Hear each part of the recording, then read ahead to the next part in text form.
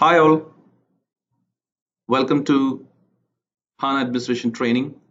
This is your trainer Parikshit from Pro Essential Trainings. Today it will be formal day for starting our training on SAP HANA Administration. So before we start, let me actually give you a background of about myself. I have a vast experience on HANA administration and have almost over 12 and a half years of experience in IT industry.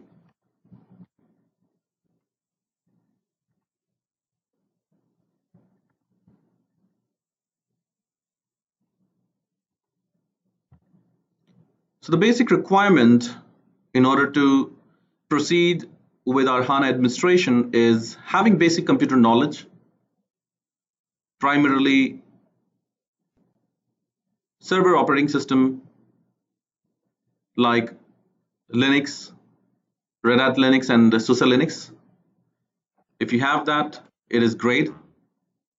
If you do not have that, not a problem. It is not a mandatory skill set, but if you have it, it'll be an added advantage for you. And if you have additional knowledge on any traditional database, it'll be another add-on for your skill set because it'll help you in order to understand the functionality and what difference is HANA making when compared to your traditional database.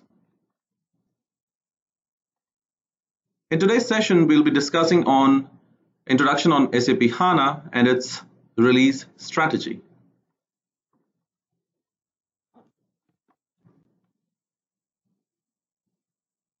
So before we start, I assume that you all have already gone through what HANA is about and a little bit about what is this HANA. But for me, whenever we start or whenever we plan for learning SAP HANA, first of all, we need to learn what is basically HANA. What is the need of solutions like HANA?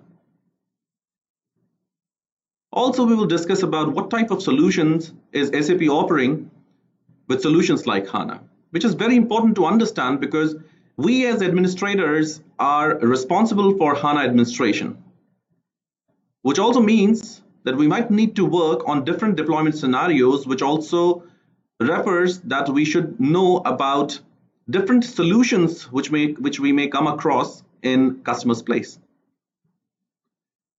So first of all, we need to understand what is HANA all about. So HANA stands for High Performance Analytics and Appliance. Just by understanding what full form of HANA is, we need to understand that what is this high performance analytics and why do we need these kind of solutions. So first of all, let's understand what is this high performance and need of solutions like this. If we can get answer to these small points, it'll be easy for us to understand the need of generating solutions like HANA.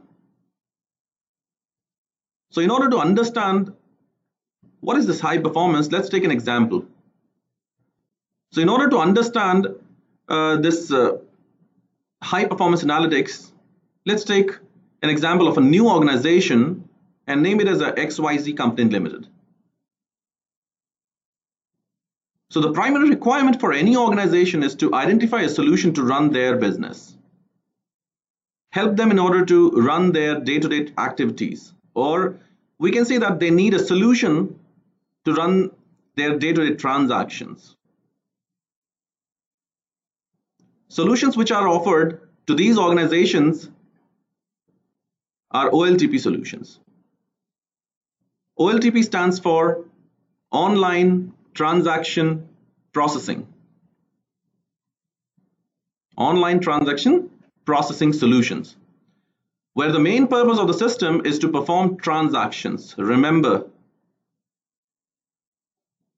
Processing transaction is the main purpose, but not the only purpose. Because analytics and analysis is always a secondary requirement, since unless we do not have any data in our system, we cannot perform any analysis. The reason is, whenever the OLTP solutions are built, irrespective of softwares used for developing those solutions, the main thing which are performed are, we design a database.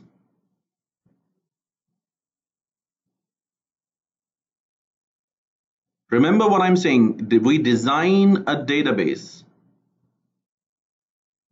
On top of it, we also design, or I would say, there's a requirement of designing an interface. That is, interface can be of a GUI or maybe a CLI, graphical user interface, or command line interface, which are generally used in order to perform transactions. On top of it, there is a requirement of developing some reports. Now, what is the need of reporting in this OLTP solution? In order to understand the need of reporting in an OLTP solution, let's take an example. Suppose customer places an order and order is confirmed. Once order is confirmed, we want to deliver order to the customer. But before committing on delivery, we need to check stock availability of the material. Because without knowing stock of a material, we cannot commit a delivery date. So when we are talking of checking of stock of a material, we are actually doing nothing more than running a report within a system. So in a simple way, we can say that OLTP system consists of reports, and definitely those reports could be used for analysis purpose. So we know that we have a solution which can help a business run its day-to-day transaction, execute report, and run analysis.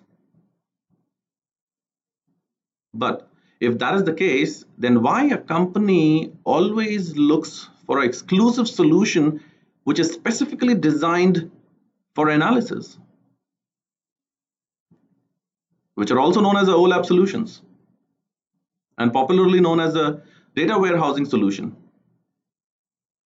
where the only purpose is to perform analysis.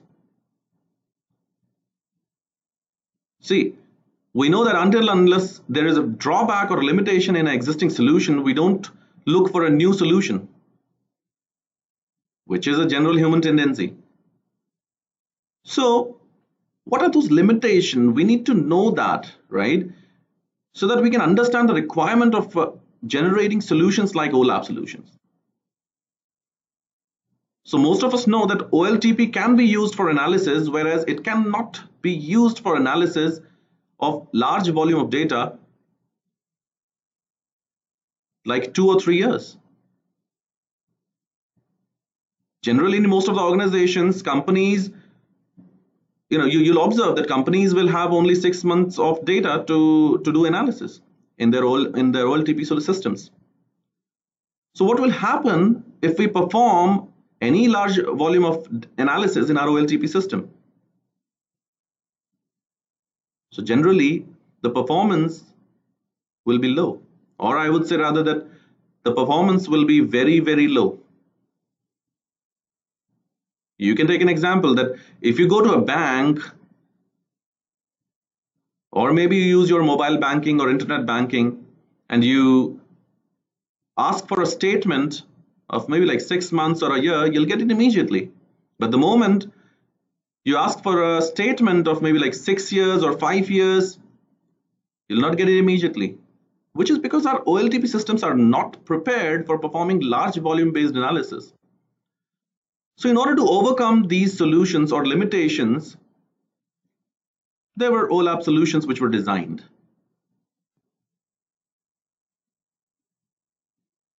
So generally, whenever there is a need of running large volume of reports in any organization, the solutions which are offered is a OLAP solution.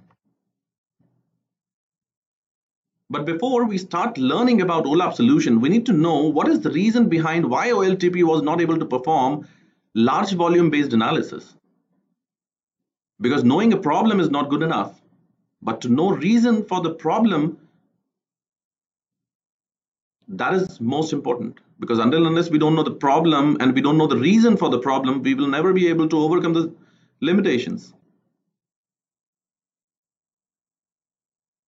So the reason why OLTP database was not able to perform large volume based analysis was its database design. Because as I mentioned, that whenever a database is designed, the first thing which is needed is a design of database is prepared.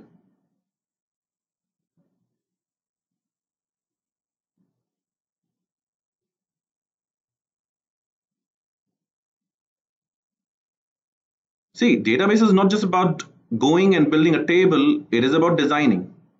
And whenever a database is designed, we need to follow certain data models in OLTP solutions. We use certain data models which are needed for efficient transaction processing, which is actually the primary requirement.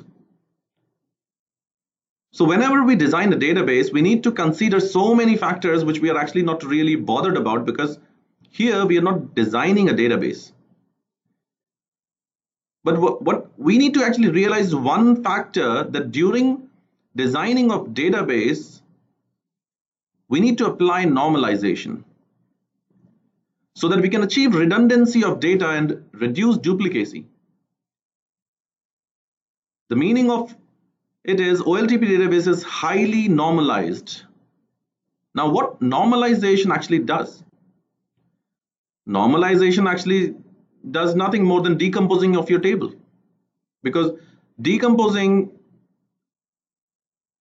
by doing decomposing of our table, by applying normalization, we end up having multiple tables, which is the primary requirement to have a database which actually makes a database suitable for running online transaction processing.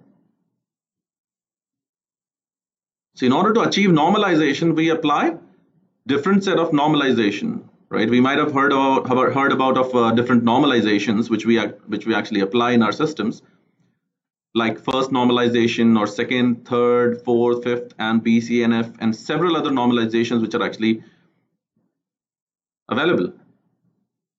So when we have a data spread across multiple tables, we know that whenever we want to read data from multiple tables, we access data using joins, which also means that accessing data from multiple tables will definitely take a lot of time. So obviously it'll have impact on performance. So performing analysis is not suitable for OLTP solutions, which is why we came up with a solution like OLAP. So the area of concern in the design is actually the design of the database, but not actually the database. So we don't change the database, but we actually change the design in our OLAP solutions. So the main thing which are actually performed when designing a OLAP solution are, or I would say data warehousing solution, are we first design a database. Database using certain data models which is suitable for performing large volume of analysis. Like if we go for like denormalized database, and we also go for multi-dimensional model which are suitable for OLAP solutions. Now, having an interface like a GUI or CLI is not really required in our OLAP solutions, since we are not performing any transactions. See, observe, requirement of OLAP solution and OLTP solution is completely different. OLTP system is actually used for running your day-to-day transactions, whereas your OLAP solution is actually used for running analysis. Now, in order to run analysis, we definitely need a report. But the point of concern is, how do we get data into this OLTP database? Sorry, into this OLAP database from our OLTP database? Because since we do not have any GUI and we are not doing any transaction, OLAP systems in our OLAP system, so we will not have any data. Which is why most of our OLAP systems or OLAP solutions have an inbuilt ETL tool. Now, what is this ETL tool? ETL tool is actually a tool which is available in our OLAP system or OLAP solution to do extraction from our OLTP system, perform a transformation of really highly normalized database or system into a denormalized system, and then load it. So any tool which is doing all these three functionalities of extraction, transformation, and loading, that is actually known as an ETL tool. And we have to get data from various sources, right? Those sources may be any. What those sources could be, we'll actually learn about them, right? So the data is actually available from various source systems, right? Which is why we have an ETL tool. But what new is, what is new in this? There are several vendors providing such solutions like this. There is nothing new. Even SAP is among one of such vendors, like SAP BW or BI is one of the popular data warehousing solution provided by SAP. But the problem is, as the time goes on, the volume of data increases. Rather, I should say, the volume of data actually multiplies.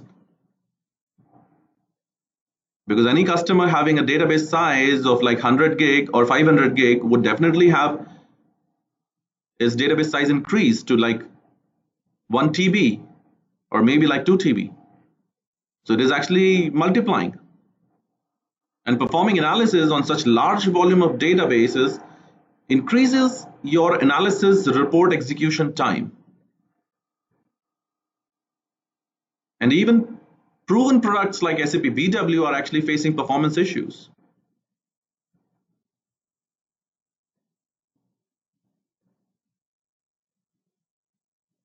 So it's not that nothing have been done to fix this performance issue. There are several techniques which are actually developed and designed by different vendors and which are actually applied to improve the performance. Like at database level, we do indexing and table partitioning. And from SAP BI 7 onwards, we have SAP, where SAP has introduced this accelerator.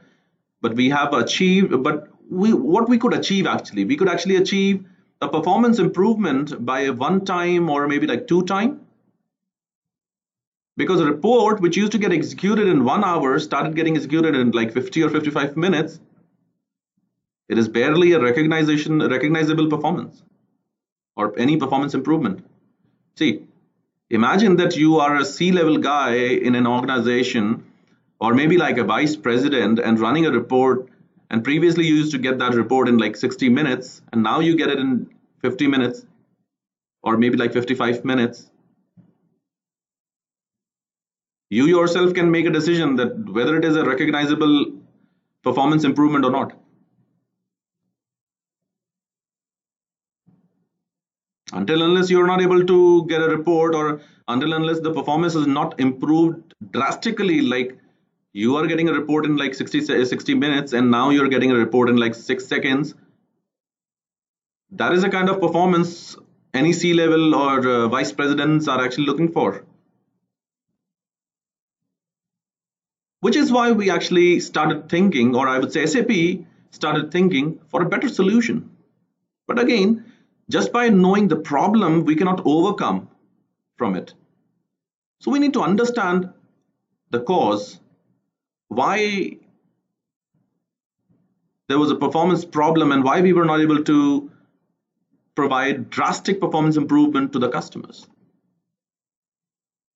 So the problem with these warehousing solutions and traditional RDBMS systems, we used to store data into tables, which is actually nothing more than logical representation. But eventually data is getting stored in a data file, which is actually getting stored in disk. Now, since table is just the logical representation of data, imagine that you're actually executing a report which is running a billion of records for reporting purpose, which is actually definitely a large volume based report.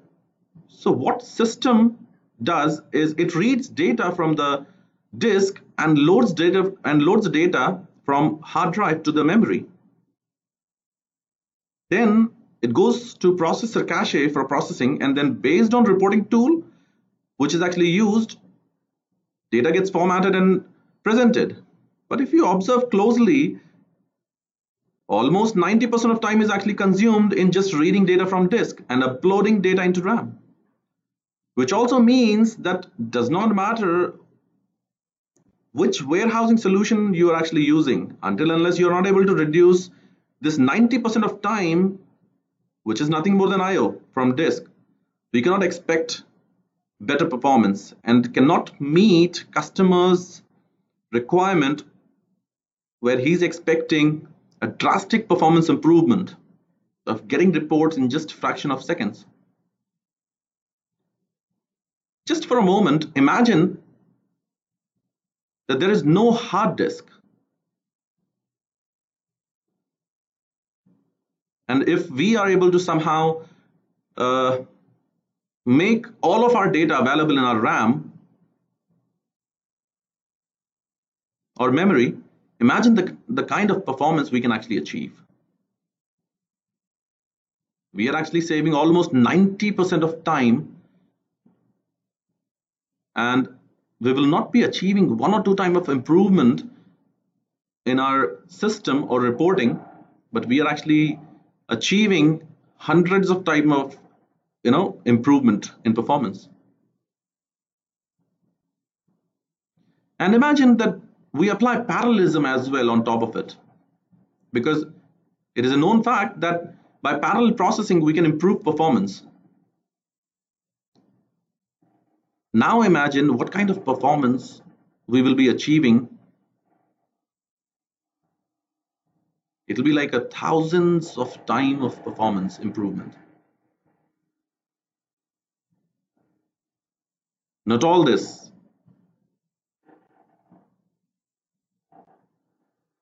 It is just not, whatever we just imagine, it is actually not just a imagination. It is now a solution which has been designed by SAP, which is what we call as a IMDB solution, in-memory database solution. In this in-memory database, we store our data primarily in our memory, which is called as SAP HANA. So now you can imagine why SAP named it like this. Since here we are not speaking about 1 or 2 time of performance improvement, we are talking about thousands of time of improvement. That is why SAP named it like HANA, High Availability Analytics. But the most important thing in these kind of solution is that the most important role is played by the hardware, but not by the solution itself. Which is why SAP have partnered with several hardware partners like Dell, Cisco, Fujitsu, and several others. You can find a complete list of SAP partner to run this SAP HANA database in SAP HANA hardware directory. Now it is a different case if customer cannot afford the appliance itself. That's a different case. But in that case, customer can go for solution, for a cloud solution, for which we do not need to bother as of now, because we learn about it as we continue with our session. So SAP HANA is a combination of both hardware and software through which high performance is actually achieved.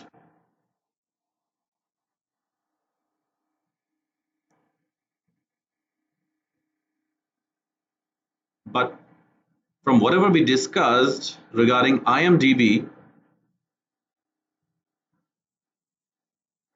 Generally, most of us will have a question or maybe a concern that if data is stored in memory, then what happens if there is a power failure or like fluctuation, or if system goes down? We know that data in memory is volatile. And the moment system goes down, all data from memory is gone.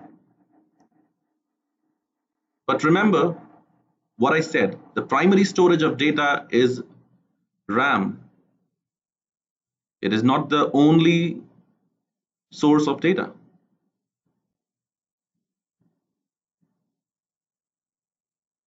Technically, a copy of data is stored into hard disk, which we call as persistent storage.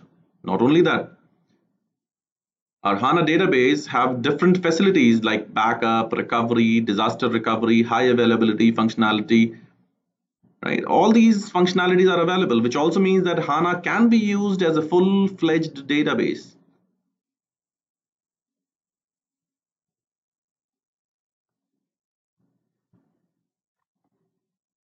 Not only this,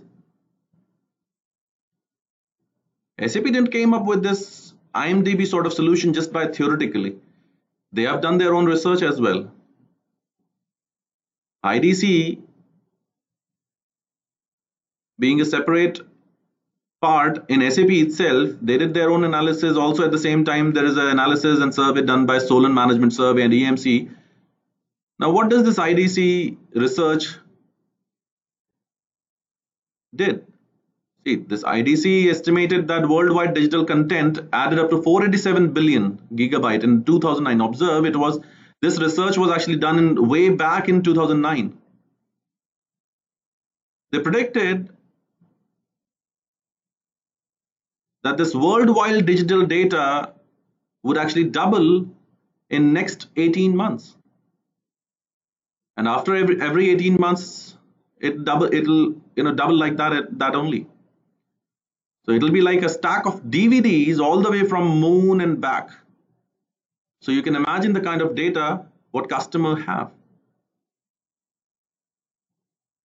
And you can imagine the kind of requirement which is going to be there in the market, because customer having such huge databases and such beautiful size of databases cannot expect such kind of poor performance from which we actually experience in our traditional databases.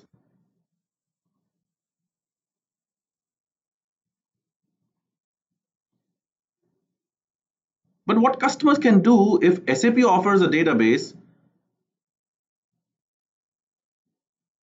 as solution lies on the solutions which are offered by SAP to its customers? Can we expect any end-to-end solution with database like HANA? So the simple answer is no, because HANA is a database and we can actually store our data into our database. We cannot expect a complete end-to-end solution. But observe, success of the solution lies in solutions what SAP is offering to its customers.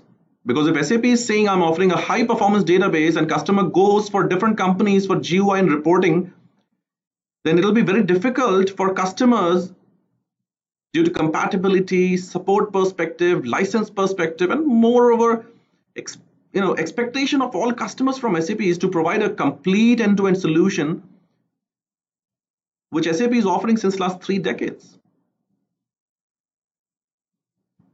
So our interest should not be in just learning what is HANA, but what end-to-end solutions SAP is offering to customers, which also means what all type of deployment solutions we can get in customers' landscape. So understanding different deployment scenario is very much important. So up until now, we actually discussed about what is this HANA and what was the need of solutions like HANA. And now we will be discussing on different deployment scenarios which are actually offered by SAP. So the first deployment scenario which is offered by SAP is SAP HANA as data warehousing solution, which is actually something new. and very effective, popularly known as HANA modeling and implementation scenario. So as we discuss, for any data warehousing solution, we need a database, which is HANA database in our case. And once we have a database, we need some ETL tool, which are capable of extracting data from different sources, because data can be available in various sources like files, standalone databases, application, web services. And SAP is offering different ETL tools like data service. This is actually one of the ETL tools which SAP is offering with our HANA database. It was previously known as bots up until 4.1. Replication technologies like SLT, SAP Landscape Transformation, DXC, Direct Extractor Connection, and SRS, Sybase Replication Server. Either we can go with one ETL tool or maybe like combination, depending upon the deployment scenario a customer will have. And definitely we need report. So SAP is not providing any reporting tool, default reporting tool with HANA licensing. And the simple reason for it is reporting requirement varies from companies to company. Most of companies use their own local reporting tool like Excel or any other.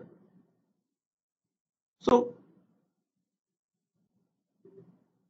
SAP do not want to restrict customers to just use their provided reporting tool and not to use any other reporting tool, which is why SAP is not providing any default reporting tool. So customers can actually use any reporting tool which they actually want, like they can use Excel or like Tableau. This was the first solution which SAP started with. Any new customer can also go for another deployment scenario, that is SAP BW. From SAP BW 7.3 onward, customers can actually use SAP BW with HANA database.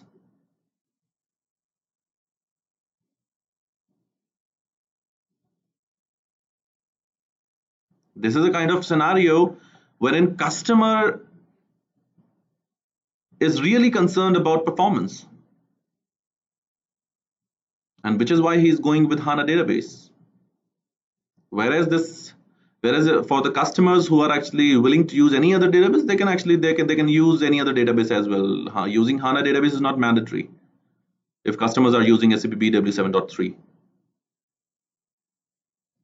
But from 7.5 onwards, SAP have provided this BW powered on HANA specifically, which is designed to run on HANA database.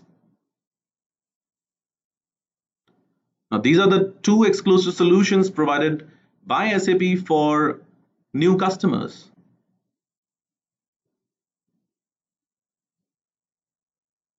Now, since we know that there are nearly like over 15,000 customers with SAP, so SAP cannot actually stop thinking about their existing customers. So as a solution to this, SAP, we can also come across with a different deployment scenario where customers are using SAP BI 7.0 with any traditional database, and they're experiencing this performance issue during their execution of reports. So they can actually upgrade their BI system from 7.0 to 7.3, BW 7.3 with their existing database, and then they can actually migrate to BW 7.3 with HANA database. This is another solution for existing customer.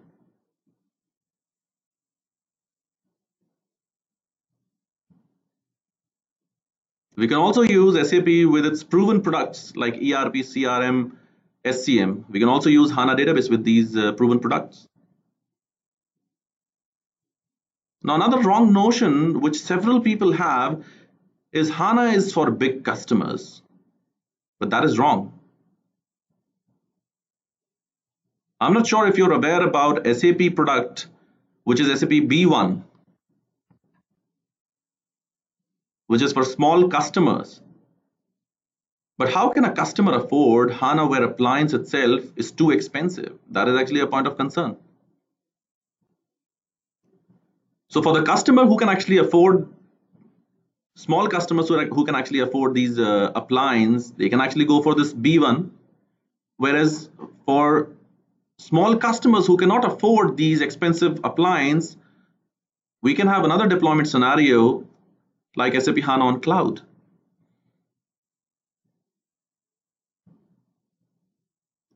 So customer can actually go for AWS or HCP or like HEC.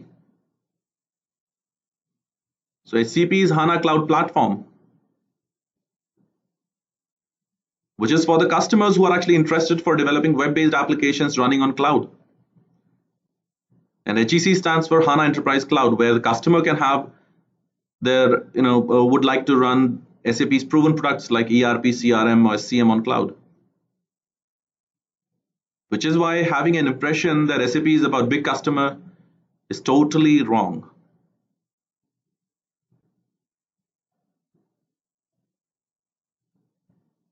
Now there is another deployment scenario, that is SAP HANA RDS, which is a rapid deployment solution, where SAP offers some specific solutions which are suitable for specific requirement,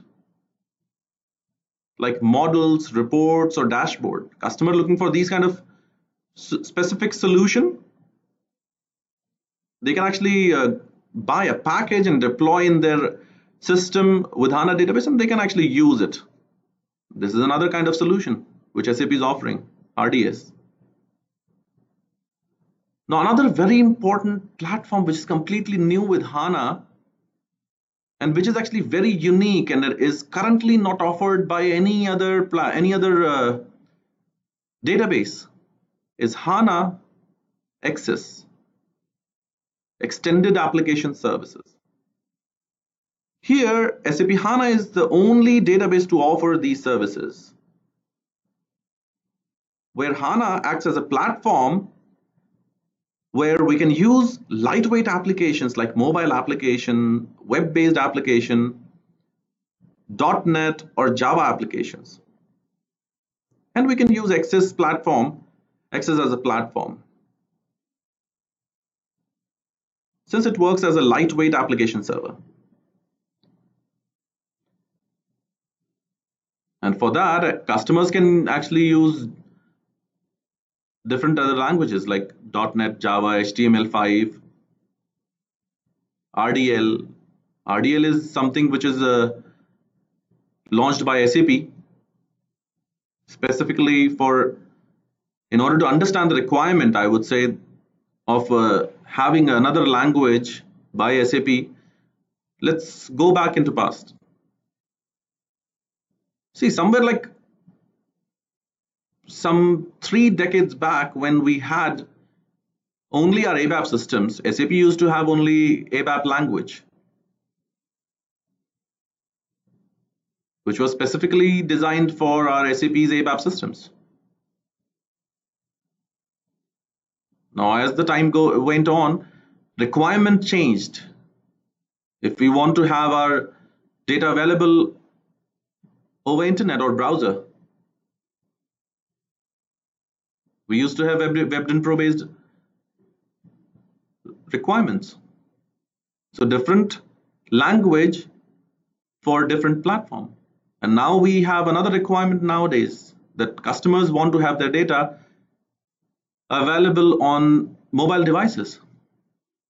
So we cannot have multiple languages for multiple platforms. That will actually make our ABAPers' life really hell. Sorry for using this term, but it'll be difficult for ABAPers, which is why SAP came up with this river definition language, which can be used for one single language for multiple platforms.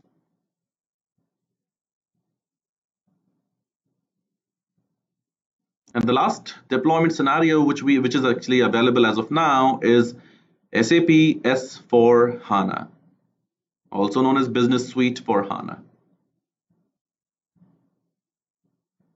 This SAP S/4HANA is actually designed to take 200% benefit out of HANA database. But this business suite is still under innovation, and not all applications are actually available in S/4HANA. Customer who want to go for this S/4HANA can actually first look for what all applications are actually available with S/4HANA, and then probably they can decide whether they should go for S/4HANA or not.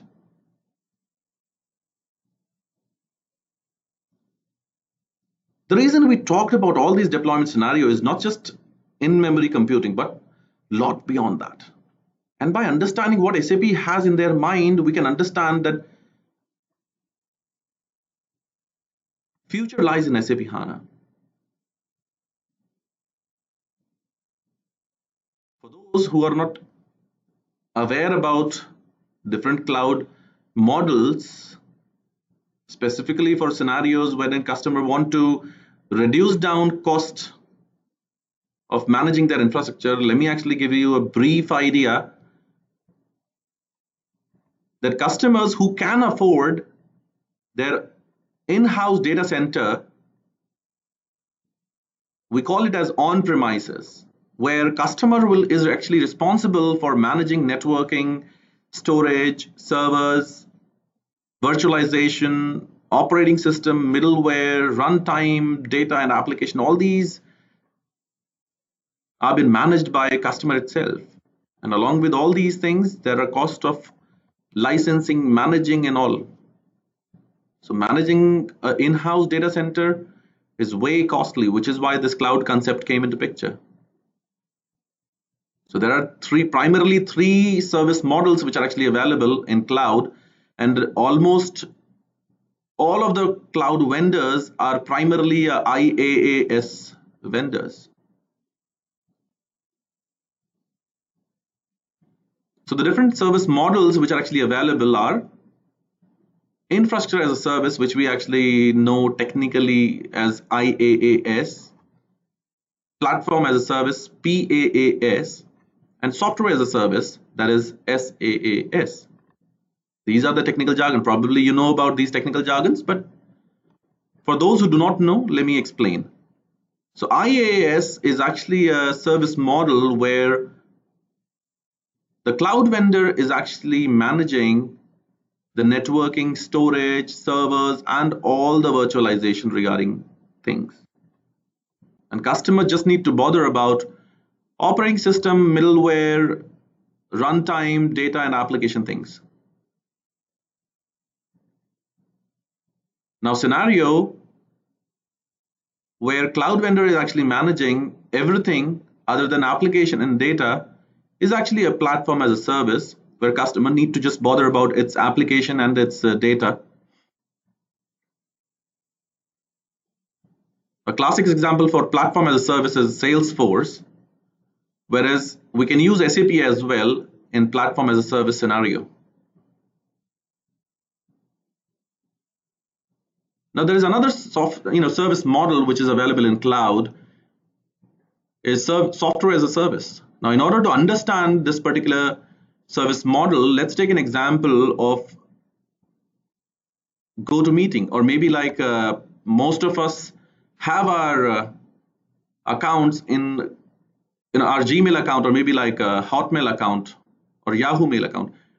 So whenever you are actually storing any of your data in your Google Drive, or whenever you are actually using a Gmail, you're not doing any sort of application installation, you're not doing any sort of development, and you don't need to really bother about any, if anything goes to the software, right? You don't need to open a high priority ticket and start troubleshooting that particular part. It's all been managed by the application or the cloud vendor. So these are actually the classic examples of software as a service.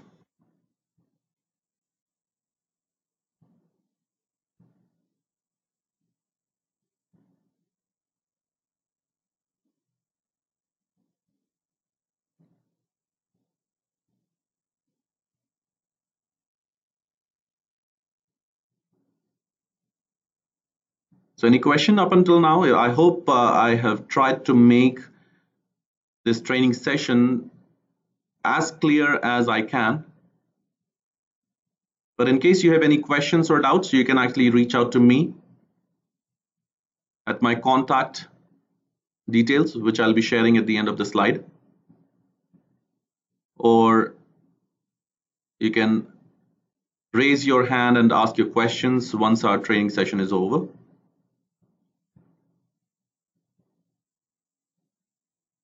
So whenever a customer wants to implement HANA, or I would say whenever a customer wants to go for HANA, what does customer need to do whenever he's actually willing or intending to go to HANA? So as of now,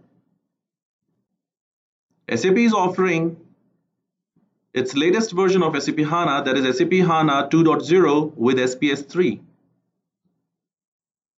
Now on this slide, I'm using SPS 2 because I'm actually taking this N-1 strategy, right? So what is this SPS? So SPS actually stands for Support Package Stack.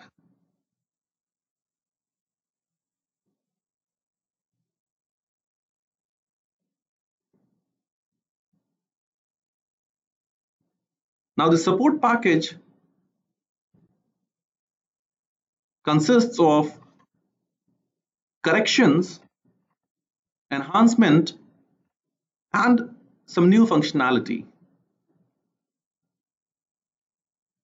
Now whenever these support packages are actually bundled together, they're called as support package stacks.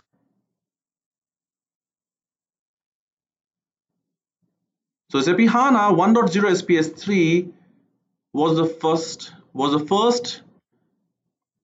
SAP HANA release which was available for general availability in November 2011. Now by general availability, we mean to say that the product was available without any restrictions. And from there onwards, SAP made a trend of their own of releasing its SPS after every 6 months. So for your convenience, I have actually I've done this particular calculation for you guys, right? And the latest SPS which is available is SAP HANA 2.0, SPS 3, revision 33, which was latest available on 1/10/2018.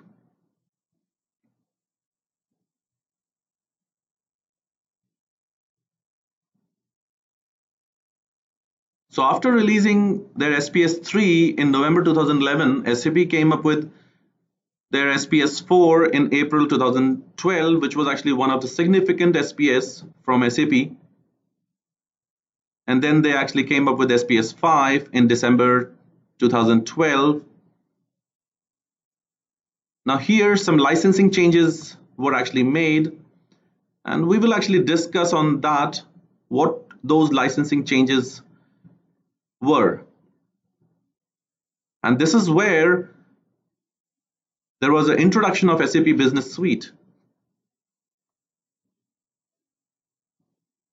After that, they came up with this SPS 6 in June 2013, where a lot of enhancements were made for modeling, and then SPS 7 in December 13, where SAP introduced RDL, River Definition Language, which can be used as one language for all platform. Also, SAP introduced a new concept of transport management system through lifecycle management feature. And then SPS 8 in May 14, where a lot of administrative enhancements were actually provided.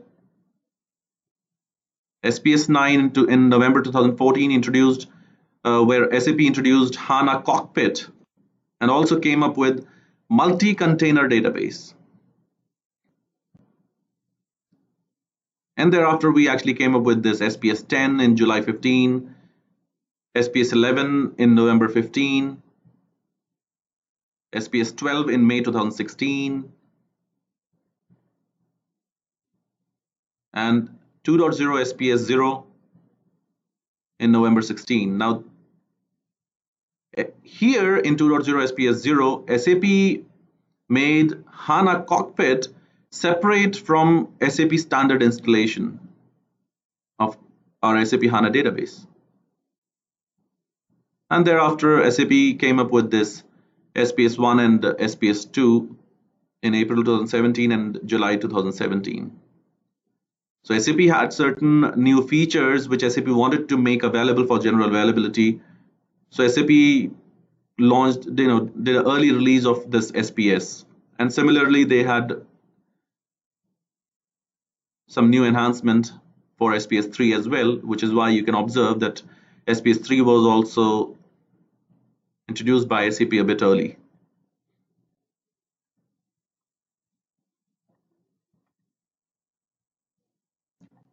So now, this is actually the SAP HANA release strategy, which SAP followed up until now. So let's understand something about licensing. What customers will get when SAP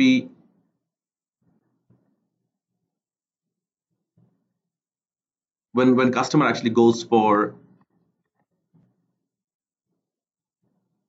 HANA. So whenever a customer goes for HANA, he always gets two type of licenses. One is platform edition and one is enterprise edition. So in order, we'll actually discuss this particular licensing concept in our next session. We'll have almost like 2 sessions specifically for licensing, which is why I'm not actually starting this licensing point in our today's session.